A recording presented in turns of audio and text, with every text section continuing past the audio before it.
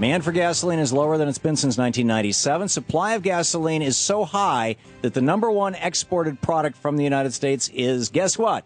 The number one manufactured export. We export more of it than we do cars or computers or anything else that we manufacture. Gasoline. We're drowning in gasoline. And, well, of course, they're exporting as fast as they can to keep the price up. But, and for this, the Canadian corporation, TransCanada, wants the U.S. federal government to take your land using the force of guns through eminent domain to run a pipeline to extend the Keystone pipeline. There's already a pipeline. A Keystone pipeline already exists from Alberta to refineries in Louisiana, or excuse me, in Missouri and Indiana.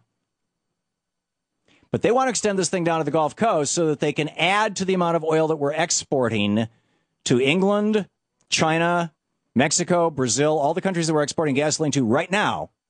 They want to add to that and leave us with all of the cancer-causing waste products that come out of the smokestacks of these refineries.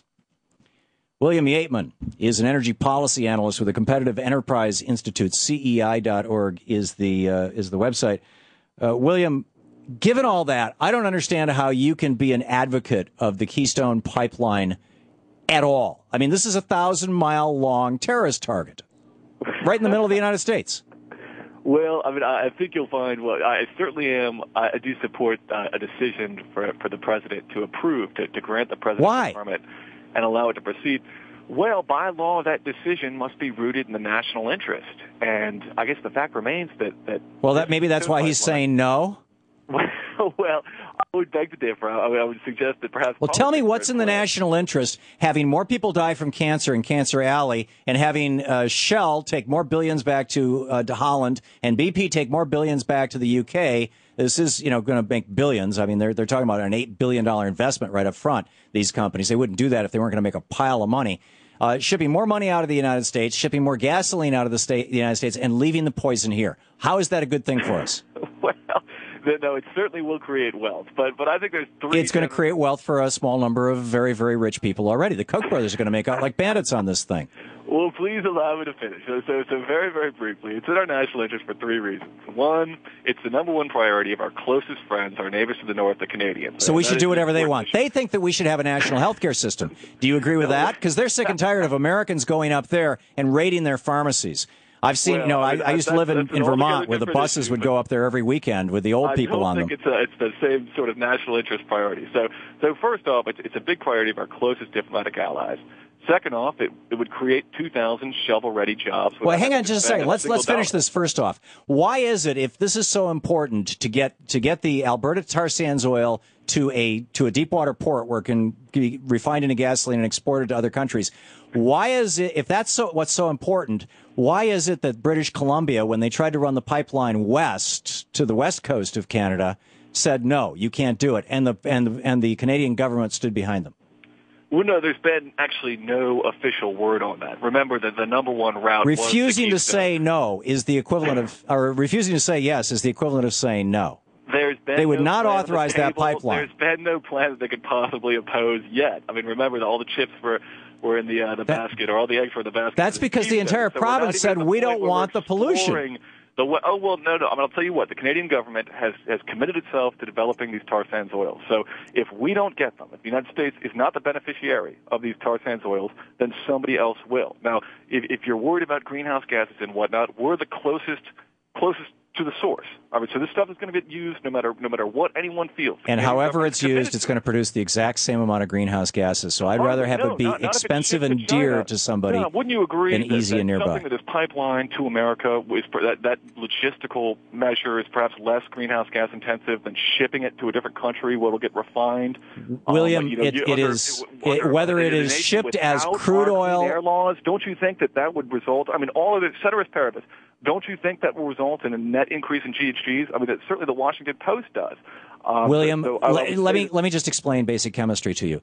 If there is a certain amount of carbon, carbon molecules in the complex hydrocarbons in these long carbon chains that make up oil molecules, when those are burned or when those are refined and ultimately make their way into the atmosphere, there's a fixed amount of carbon there. It's ultimately, through the refinery process and through the ultimately using it process, it's going to get into the atmosphere. I'm totally in favor of saying if somebody wants to use this stuff, let it be really expensive so it's less likely it'll be used. And not only that, you're saying that shipping the raw oil to China would be a bad thing. Why is it not a bad thing that we're going to ship this stuff down to Louisiana and Texas and refine it and then ship the gasoline, the refined oil out? What's the difference? Now, two things. One, we're going to pipeline it. We're not going to put it on a barge and send it across an ocean. It is going to be sent. It is the refined product. Burned? Now, Tom, I let you talk. Let me just make this one point. Now, there's a finite amount of carbon, yes, in the tar sands oil, but you would be using oil from Saudi Arabia, oil from America, oil from other sources to transport it to China. So let's force somebody to. If somebody talk about the emissions now, if the Chinese operate under less stringent air quality laws than we do, won't that result in the emission of more non-GHG cancer-causing actual pollutants like nitrogen oxides and like sulfur dioxide? So sure will, but I do not want those things. Net positive in GHGs and a net positive in cancer-causing pollutants. So I think it's the opposite of what you said. Well, if anybody is going to be producing carcinogenic poisons to produce gasoline for the Chinese, I'd rather it wasn't us. And if we're going to be shipping gasoline to China, that you think that ship works on solar power to get that gasoline over there? No, I don't. Well, first off, as I was noting, number one, diplomatic priority of our friends in the North. Number two, 2,000 shovel-ready jobs. Number three, export. 2,000 jobs? We're willing to put it. Wait a minute. We're willing to put a 1,000-mile-long terrorist bullseye right through the middle of our country, right over some of our most important aquifers, in exchange for 2,000 jobs? Tom, are you serious? Should we never build bridges? Should we never build highways? Should we never build any logistics that could be a terrorist target? I mean, that's just not convincing. You build a bridge in the United States, it's going to produce a lot of benefit to the local community. This is going to produce no benefit to any community. Jobs, wealth creation, employment, salaries, livelihoods. These are good things.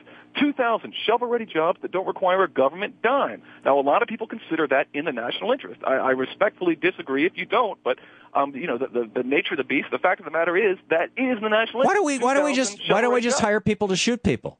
I mean, instead of letting them die from cancer, I'll bet you could get a whole bunch of ex Blackwater guys or whatever who are suffering, who are a little psychotic and really like shooting folks up. People. And you'd be making jobs.